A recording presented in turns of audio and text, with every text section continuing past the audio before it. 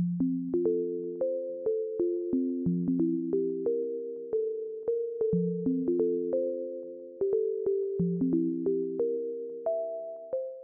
my name's Janelle and welcome back to my channel. Today I'm so excited to be sharing my me-made wardrobe of winter.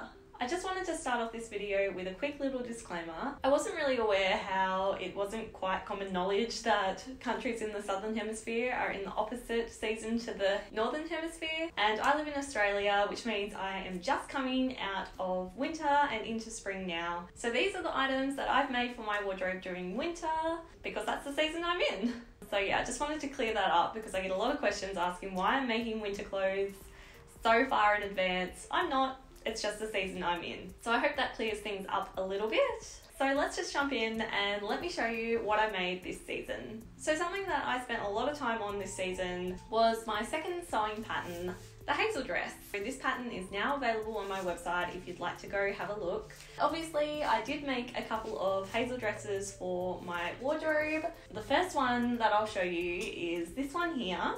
It's made out of this beautiful soft rayon ditzy floral print in a beautiful navy blue colour, and the print is this beautiful sage green and mustard yellow floral, which is just so adorable. I think I actually made this dress during my 100,000 subscriber live stream, and if you watch that live stream you'll know that I wanted to try and make a boxier version of this dress, and I kind of experimented a little bit, and to achieve that look I decided to skip the lower darts of the bodice. That just helps the dress to be a little bit more loose and not as fitted around the waist, which is a really comfortable style actually, and I'm so happy with how this one's turned out. It's perfect for wearing over the top of some of my blouses and turtlenecks. It's just a really comfortable dress to just throw on, and I'm really happy with the fit of it. So if you've got the hazel pattern and are wanting to make a more loose fitting dress, then yeah, totally have a go at leaving those bottom darts out. The dress still works out perfectly. It just gives this really nice, comfortable, loose fit.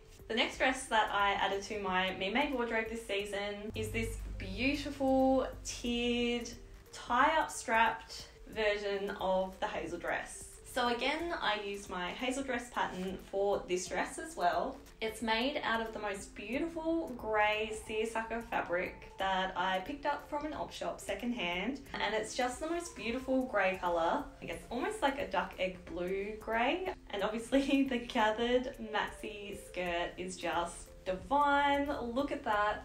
There's 3 tiers and it goes all the way to the floor on me. It's just such a beautiful dress, and I'm so excited for it to warm up so I can wear this during summer. Yeah, I can really picture myself wearing this on those really hot summer days, and I did share the tutorial on how to make this exact dress, so I'll leave that link down below so you can check it out if you would like to make a dress like this one for yourself.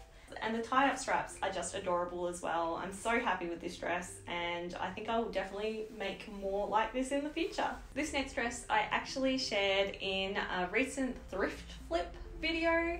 I'll leave that video linked down below as well if you'd like to check it out. It's this dress here, this beautiful polka dot with the most adorable shirred sleeves. The before of this dress did not look like this at all. It was a really weird, oversized nightgown style dress. It's the only way I can describe it. It definitely wasn't very nice on me at all, but I'm so happy with this thrift flip. I've managed to make a dress that is easily one of my favorite dresses I've ever made. I'm so in love with it, and I got quite a few comments on that video saying that you really love this dress as well. Again, I think this dress is just going to be a lovely one to wear during the warmer months, and the polka dot print is just so adorable. I'm really happy with this dress, and yeah, if you want to see what it looked like before and the whole transformation of it, definitely check out my recent thrift flip video.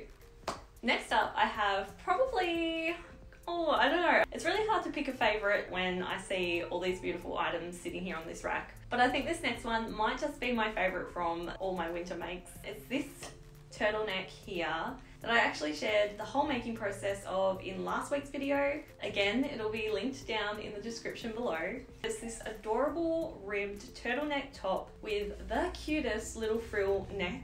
I was really inspired by a top that I saw on princesshighway.com, which is a clothing brand that I get a lot of sewing inspiration from. And they shared a top very similar to this, and I was so close to purchasing it, but then I found a fabric that was really similar, so I decided to make it for myself. It was very much an experiment. I'm not that confident with stretch fabric, but I'm really proud of myself that I gave it a go, because this turned out so cute in my opinion. It was definitely a challenge, but a really good project for me to tackle, because yeah, I just feel a little bit more confident when it comes to stretch fabric, and I've got a really cute top at the end of it as well. So now I have another hazel dress to show you. So with every sewing pattern I create, I have a step-by-step video tutorial to go with it, just to help show the instructions in a clear and easy way. And this is the hazel dress that I made in that video.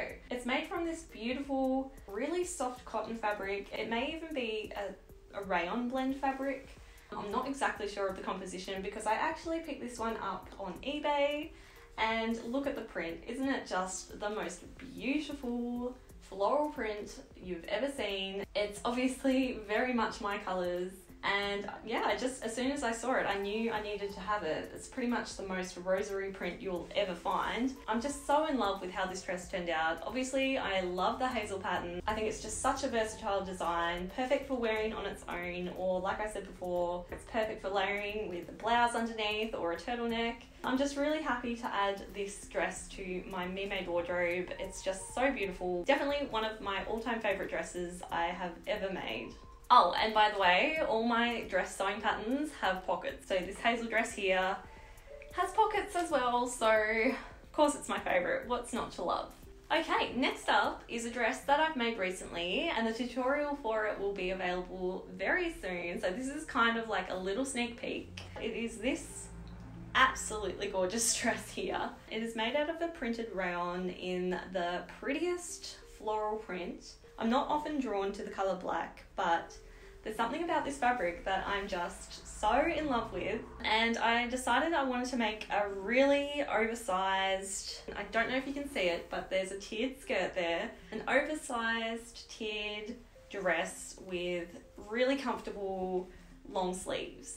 To me, this is the perfect winter dress. It's comfortable, oversized, has long sleeves, and the tiered skirt is just, I've got a thing for tiered skirts at the moment. I'm not sure if you can tell, but this dress is just lovely, and I can't wait to share how I made this dress soon. I will be sharing a tutorial on how to make exactly this dress, so I'm really excited to share that. So be sure to subscribe to this channel if you haven't already, because yes, this video will be coming out very soon. Next up, I have this cute little top, which was also part of my recent thrift flip video.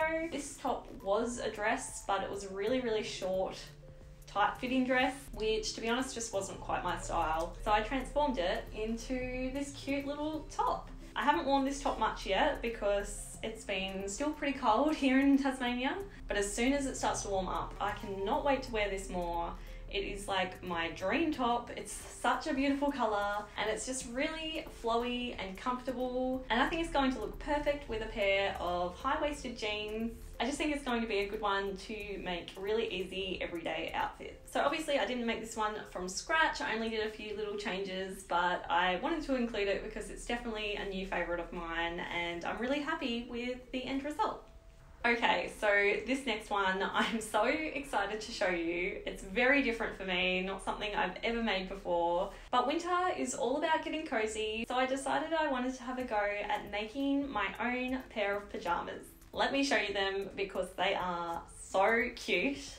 So I found the cutest floral printed cotton jersey fabric at Spotlight, and as soon as I saw it, I knew they were going to be my dream pair of pyjamas. I actually shared the making process of these pyjamas over on Instagram. I used their new Reels feature to show me making these. So definitely go follow me on Instagram if you haven't already, because I do share a few different things on there that you don't see here on YouTube.